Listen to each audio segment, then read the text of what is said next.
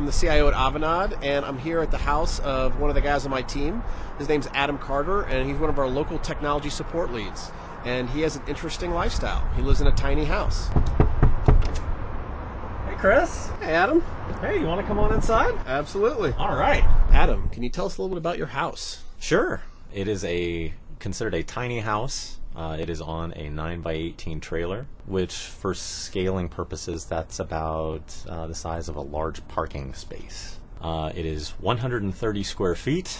It's made from just the same materials that you would normally build any house, but it is substantially smaller. So what are some of the challenges in living in a 130 square foot house?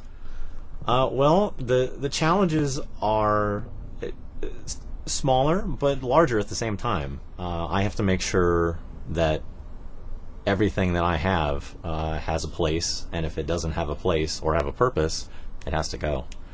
So tell me a little about the journey. How did you start from, I'll say, a more conventional living situation to deciding you wanted to build your own 130 square foot house? Living in apartments and renting, or even owning a house, I never quite felt that feeling of placement, as it were. I always felt like whenever I would move, there was a feeling of, oh, well, I have to get used to this new place. Well, with a house on wheels, this is my home until I choose it not to be, and it doesn't matter where it ends up. It's always my home. So tell me about the process. How did you start this journey? It started back in 2007. I saw an op-ed on the news regarding a woman who had completely downshifted her life and moved into a house similar to the one that I'm living in, and the differences that it made in her life and how she viewed all of her stuff.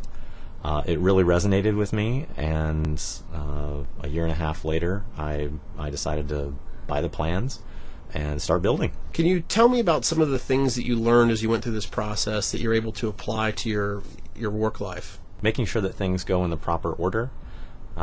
If you end up doing something before something else, sometimes it doesn't burn you. When you're building a house like this, sometimes you end up with a compostable toilet on the wrong side of the wall. So, Adam, you're a single guy, young eligible bachelor. What do the ladies say when you bring them back to your 130 square foot house? There are usually two responses. One is wonder and amazement, and the others are, oh no, I could never live here.